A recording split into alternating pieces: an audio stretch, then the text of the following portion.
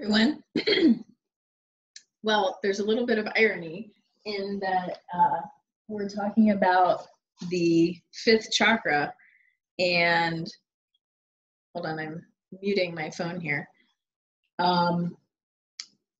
We're talking about the fifth chakra, and I've got a little bit of phlegm going on because I just had a ginger, little ginger candy thinger.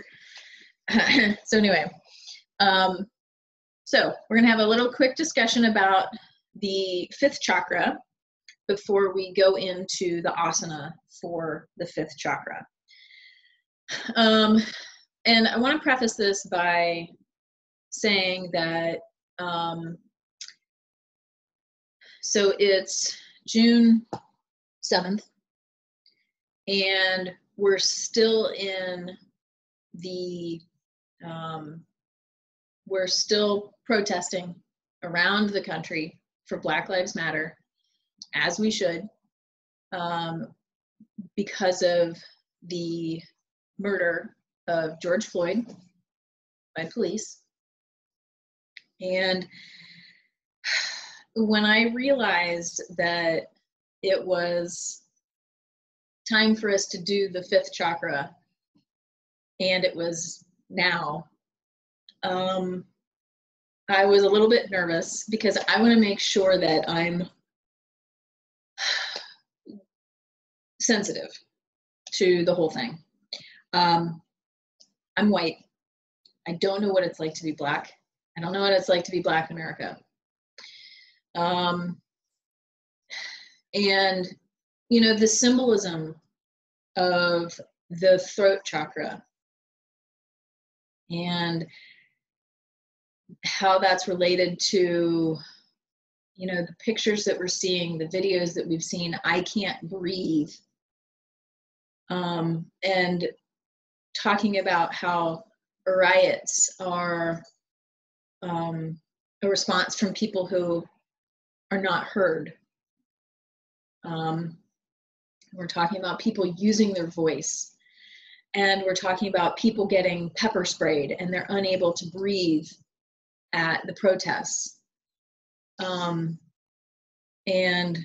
we're seeing videos and people are experiencing the, you know, the police destroying water bottles, water that you could drink and water to flush your face.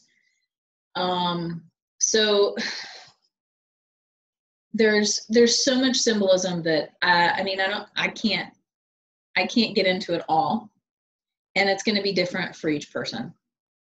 As a white person, first of all, I just want to comment, like, I dislike these color designations, because, you know, I've seen Black people that have extremely dark skin, and I've seen Black people that have, you know, mocha colored skin, coffee with a splash of cream, and white does not describe me. It lumps people together, and it doesn't really get to their culture, their ethnicity, and so forth. So I kind of don't like it. But everybody's having their own experience in this unrest. It's necessary. We need to be going through this. We've been complacent for a long time. We thought that racism was cured because we elected a Black president at one point. So this is necessary, and it's going to be hard. And a lot of us, I don't want to say on both sides, a lot of us, non-people of color, perhaps, may be trying to figure out, what's my part? How do I say the right thing? What is the thing to say? Do I say anything? And I think that that's a really appropriate thing to think about and discussion to have as it relates to the fifth chakra and as it relates to what's going on in the world. My personal opinion is, as long as you're having a discussion and you're trying to be sensitive and mindful and you're open and honest, starting it with saying, like, I don't know, help me to understand Black Lives Matter versus saying all lives matter, for example. Or saying, how do I participate in this and not be offensive and not get in the way and not make it worse? Having those conversations is important. And it's hard because, a lot of this now is, I don't want to make it worse. I want to be an ally.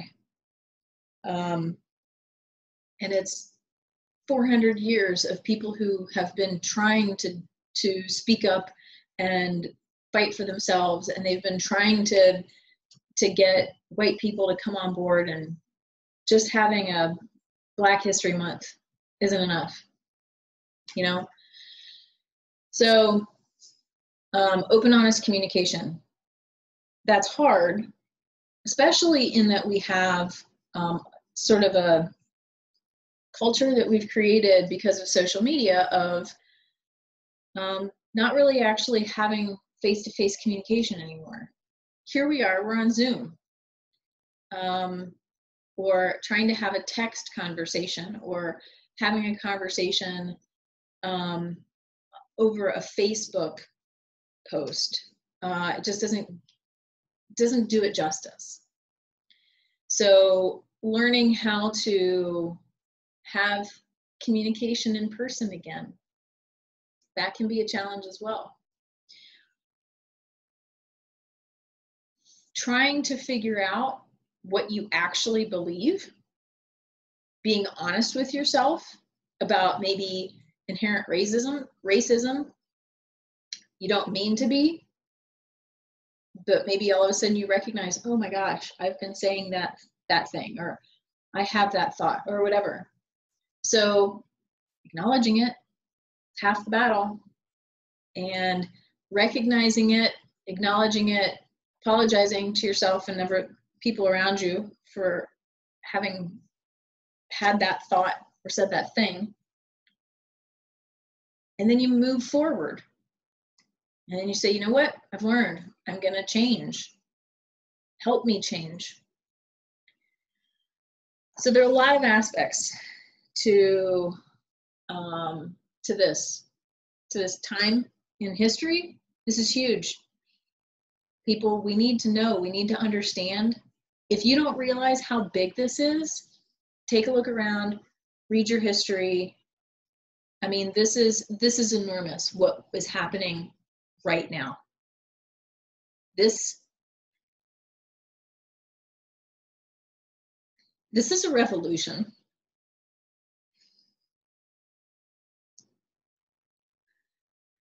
That's needed to happen for a very long time. I don't know why I'm crying. Revolutions are amazing because people are finally standing up, and people are coming together to stand up for a group of people who have been trying so hard for hundreds of years, that have been suppressed and oppressed by white people in America. And finally, shit's happening. This is important. So find your place in it. And maybe not all of us are going out to riots or protests, or not all protests or riots. I don't mean to say it like that. Hopefully it doesn't turn into a riot. Sometimes that's how you're heard, though. Maybe you're posting educational things on Facebook. Maybe you're helping people around you. Maybe you live in a small town, and maybe you're trying to slowly, mindfully, kindly tell people, what you're doing is racist, and this is why, and this is how you can do better, right? So let's talk about the fifth chakra. Throat, larynx, vocal cords. The Vishuddha is what this is. And so some themes about the fifth chakra, which I think just makes sense. Like, there's nothing about the fifth chakra that's mysterious, truly. You're talking about communication, truth, and this book in here talks about inspiration, which I think is great. And we hear a lot about truth to power and speaking your truth. They're kind of strange phrases to me, like those words put together are a little bit clunky, and I don't always understand exactly what they mean sometimes. But being authentic is so freeing. Several years ago, I went through a meditation and came out with honor my authentic self, honor my energy, and honor my passions. And those three things put together for me were exactly what I needed to make a huge total life change. So if I take those three things, and every single thing that I do, every big decision that I make, even little decision, am I honoring my passions? First, you got to figure out what your passions are. I mean, that's my meditation, not yours, maybe. Honoring my energy, which is a big deal because I'm a physical person, and honoring my authentic self. Got to figure out, what's your authentic self? Who do you want to be? Who do you feel like you've been suppressing? You know, are you a person of color that's been trying to fit into a white world? Are you a white person who is trying to find like some identity because white just seems like, meh? You know, do you seek culture? Or are you just simply like trying to find, what do I believe anymore? What do I believe now? You know, what is my authentic self? What have I been holding back? For me, I was holding back because of a relationship that I was in. And I can't blame the relationship because I was in it too, right? So, anyway, some colors that go along with this chakra: light blue, sky blue, which kind of makes sense because we're talking about air and the breath. And even though when we're talking about communication, first you might think like verbal communication, but also like communicating within yourself, being honest and true to yourself. So blue, sky blue, light blue.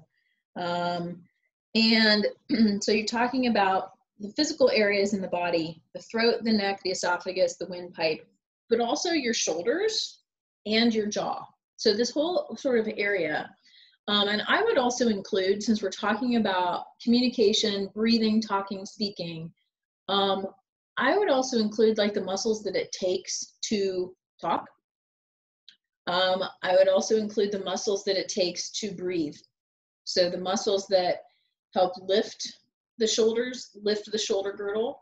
And I would also include the muscles that help to expand and contract. Even though like the heart chakra, the fourth chakra, is really in the center of that, I would include the things that help you communicate, physically help you communicate.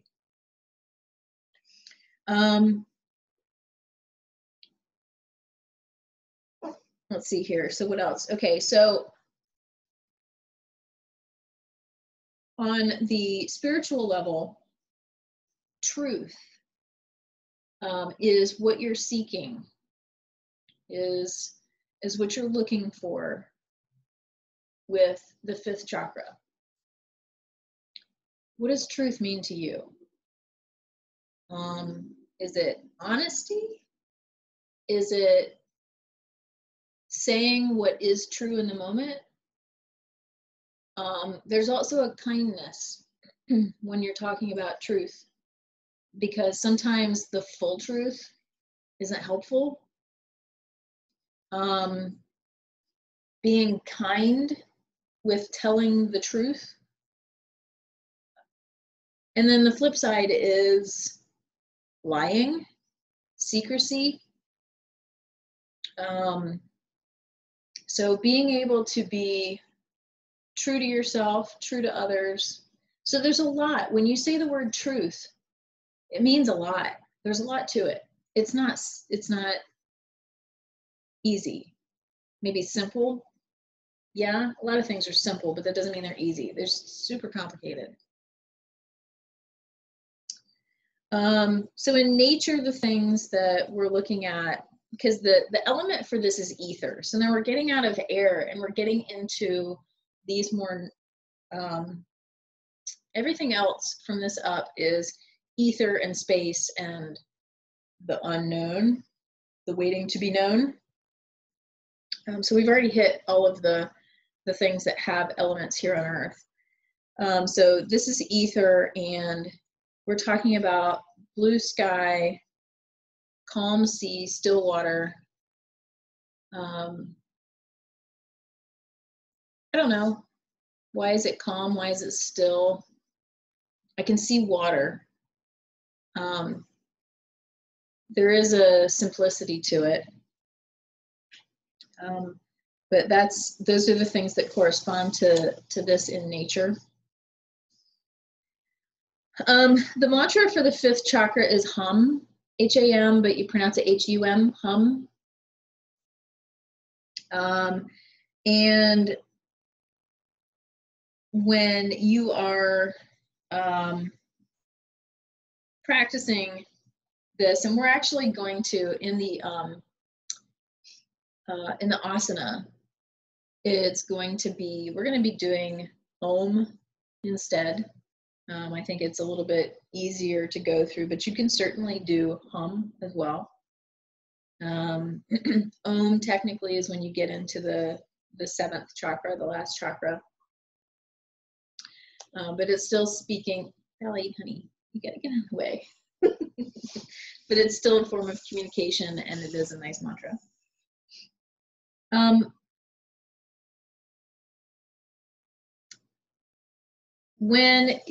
So I like this book anyway. This is a book that I've used in class before, the Handbook of Chakra Healing. And this book also breaks it down into like the developmental stages. So the 5th chakra would be related to sort of like, well, I certainly don't want to say middle age, 29 to 35, where you're sort of unfolding. I like to think that I'm sort of revisiting that kind of time in my life anyway. Like this is a time in my life when I'm really, I don't want to say resetting the clock, but I'm going back and I'm saying, okay, there were things that I didn't do. I held back. Okay, I found myself, I think, for right now. And so I don't feel 44. I feel younger than that. I feel like I'm doing a whole different stage of life again. And I like this, it's unfolding. Discrimination. So let's be specific. When we're talking about discrimination, we're not talking about prejudice and saying like, you can practice discrimination in a positive way. Okay, so if you are being very specific about what you're choosing, what you're saying, okay, so you're choosing specific words to express yourself. That's the kind of discrimination that's positive, as opposed to saying, I'm not going to allow Black people in my store. I'm not going to make a cake for a gay couple. Okay, I'm not arguing whether or not, I'm not arguing the political side of that thing, but I do think that they're wrong. So, but then also having a strength in the 5th chakra in communication and in truth, multifaceted interests. We're also saying that, and musicality. So being able to have many interests, you have a diversity in things that you're interested in. These things might overlap. They may be completely separate and different. And that's, that opens you up to more things. So if you're interested in more things, you've probably read multiple things. So it's being able to, it's expanding your worldview. Let's put it like that. You know, when you're talking about diversity, That's required for healthy anything. You don't just eat one food. I mean, truly, like if I could have coffee and bagels all day, I think I would be happy, but then I wouldn't be because my body needs diverse foods. I need to be around diverse people because I hear diverse thoughts and ideas and different backgrounds and different foods. That's healthy. Having diverse group of people, different mindsets, that's important for a healthy culture, for a healthy person. So when you've got a weakness in the fifth chakra, this can express itself in a need for admiration and it shows as intolerance. I'm not going to point out who might have a weakness in their fifth chakra. Think for yourself. And one of the affirmations for this is, I open myself to the power of truth. That can be hard. The truth can be challenging. You may not want to hear it. It may not be comfortable. But discomfort is a form of challenge that is good, right? Because if you are uncomfortable, then you're learning. Discomfort is a form of communication. Discomfort is saying, I've been doing the same thing for a really long time, and now I'm going to do something different. Ooh, maybe that feels different in my body because maybe I've just been running and that's the only movement I've been doing for a really long time. So then I feel discomfort when I'm trying to do some pigeon poses. Or I've had this one mindset for the longest time, for my entire life. I've had this belief system. Oh my God, somebody came and challenged that. That's really uncomfortable for me because I have to think about something new and different that may go against what a belief that I previously held. So, so discomfort is part of the game in finding power and truth. So, our asana that goes along with this is going to be some chanting and movements that help open up the chest, open up the throat, stretch the throat. You can practice ujjayi through this or not, whatever's comfortable for you. And we will be taking mostly 5 breaths in most of these poses. So anyway, so that's my little spiel about the fifth chakra. There's a whole lot more to it. Again, I could talk for days about each individual chakra. Take a look into it. If you have questions, let's talk about it. And I will see you in the next video where we actually do the asana. Bye, guys.